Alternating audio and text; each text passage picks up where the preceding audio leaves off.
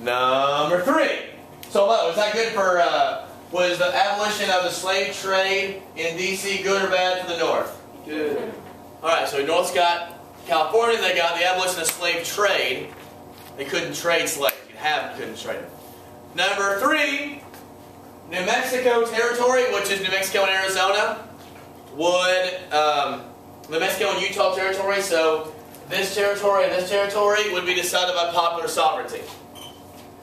Look up on this map and tell me what type of land is in the Utah and New Mexico territory. Desert. Nothing. Desert and mountain. What is not going to be there? Plants. Wildlife.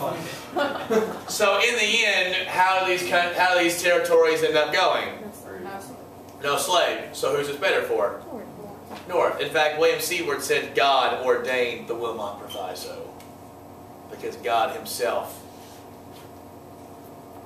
made sure that those states did not become free or not become slave. Number 4. So the North is doing pretty well. What did the South want? What was the one thing they really wanted? The North couldn't take away slavery the South and the states had already had. Well, that wasn't even up for debate, the fugitive slave law. They wanted a really, really strict fugitive slave law, which is what they got.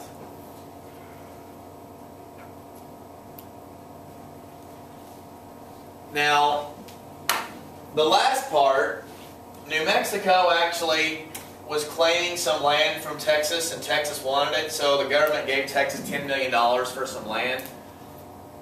I don't know that that one's going to be on the AP exam, but that's the 5th part of the actual compromise. What was it? New Mexico, the government actually paid Texas for some land that New Mexico claimed was theirs.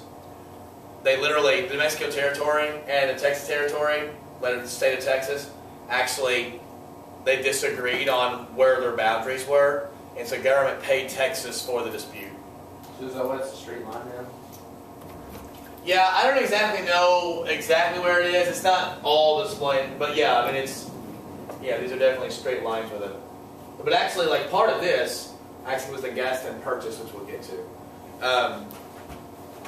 Okay, so that is Compromise of 1850, and the North definitely got the better of the deal.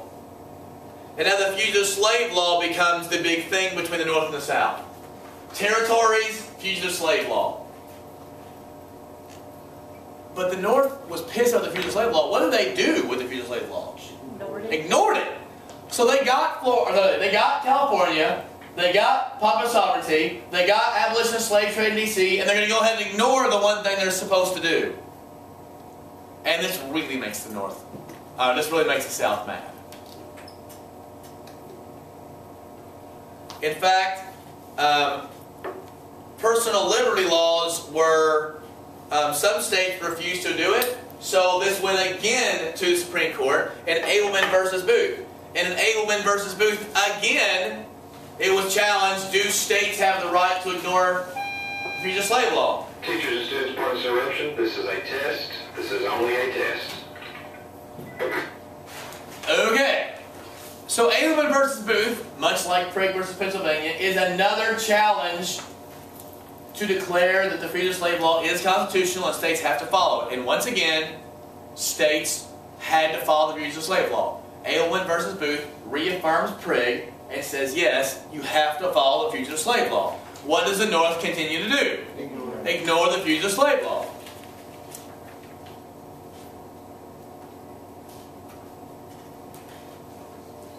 The North also won out in the Compromise of 1850. Had there been war, had there been no compromise, the North might very well have lost the war at this point.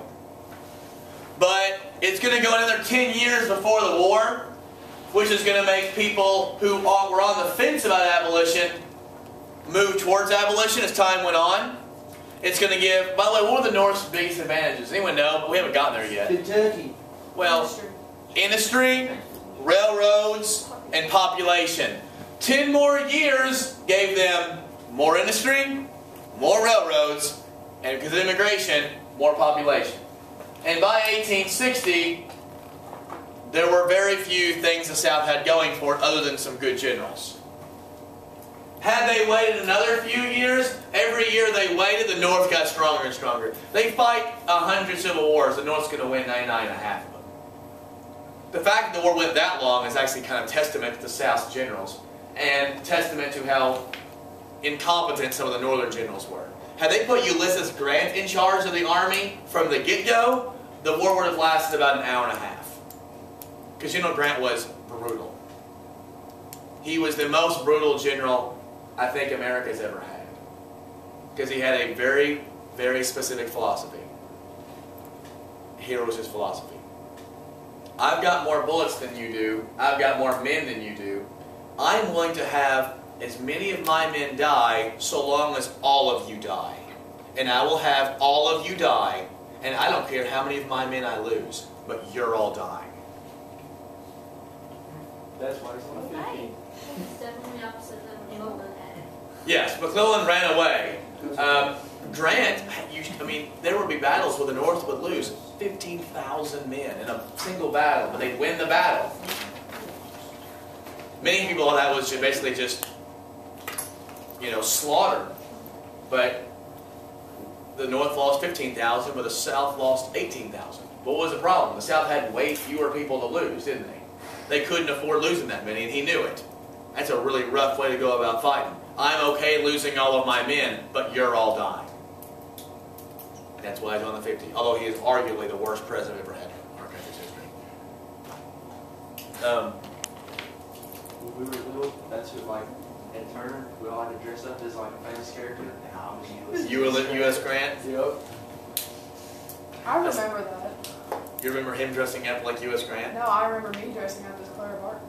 Oh, look at you, angel of the battlefield. Look at that. Let's talk about the election of 1852. As per usual, what type of person are the Whigs going to nominate? A general. Yeah, a general. Does he also die in office? He doesn't get elected. Oh. The Whigs nominate Winfield Scott, who was the other big general during the Mexican War other than Zachary Taylor. His nickname was Old Fuss and Feathers, which is one of my favorite nicknames. That's so stupid. You're stupid. Old Fuss and Feathers. That's not the best nickname, right, for a general? The best general nickname is John Pershing's nickname. He was a World War I Supreme Commander. His name was Black John Blackjack Pershing. That's awesome. I think Black Old John Hickory's Black better. Jack. John Blackjack Pershing. John Black. All right, we got Blackjack on our side. That's an awesome name for a general. What's the greatest ever? What do you think is the greatest sports nickname? I think it's Mariano Rivera's nickname. Here. Well, he was a relief pitcher, right? And by far, and it's not close, the greatest relief pitcher of all time. It's not even close. When he would come out, they would play Enter Sandman by Metallica because he was going to put the other team to sleep. And his nickname, so think about this, you're up to bat. Yankee Stadium is rocking Metallica as this guy comes towards you. And his nickname is the Hammer of God. Right? How scared are you right off the bat that this giant song is coming at you and a dude is coming at you and his nickname is... You don't get the nickname Hammer of God without being awesome. Right? So you will never get that. No. I'm gonna be like the pony's assistant or something. The Democrat was a guy named Franklin Pierce. That's Mr. Nolan's favorite president. That's really odd. Franklin Pierce. Something tells me he wins. Franklin Pierce was from Vermont. When I was in Vermont this summer, I wanted to look up famous people from Vermont because honestly, the only one I could think of was Franklin Pierce and then the Ben & Jerry's guys. And I looked it up online, and honestly, there weren't that many more people other than Franklin Pierce and the Ben & Jerry guy who were in Vermont. Everyone's happy, but no one's famous. All right. We got lots of fame, and we got lots of famous people from Kentucky, right? High poverty, high amount of fame. Low poverty, no one's famous. Franklin Pierce was a Northerner who wasn't particularly against slavery. Why might he be an attractive candidate to Democrats? Because he can sympathize with both sides. He could draw Northerners who aren't big abolitionists, and he could also draw Southerners because they're certainly not going to vote for Whigs. Winfield Scott was anti-slavery, so the anti-slavery people liked him, but he was pro-fugitive slave law. So no one was excited about Winfield Scott. He was anti-slave, all right, and I also support the brutal fugitive slave law. Great. So he was kind of back and forth, like he didn't really make He was a middle-of-the-road guy. Both these guys were, and Franklin Pierce is elected in 1852, and lots of things happen under Franklin Pierce's... I'm sorry, this thing's from New Hampshire. I'm pretty sure he's from Vermont, actually. We can look that up. If somebody wants to look that up on their I got it. telephonic device. Preston, Yes. So there wasn't a third party in this one? Not a significant one, no. Okay. Maybe I'm wrong. Maybe it is New Hampshire. I could have swore it was Vermont. Did you look it up? I could have swore that I did. You could have swore that means you don't know. I don't know. Yeah. I could have sworn, but I might not have sworn. Sure. Do what? Oh, look who's Did he ever live in Vermont? Ali's winner. Hold on. Read everything, and if he went to Vermont at least once, I'm claiming victory. He didn't. You probably They're visited pretty California. close. Well, Do it what? says Franklin Pierce. There's the Franklin Pierce University. Yeah. You were close. How is that the case? He has to have No, been. it's not. That's weird. I looked up Franklin Pierce, Vermont, and it's saying in New Hampshire, but it showed up.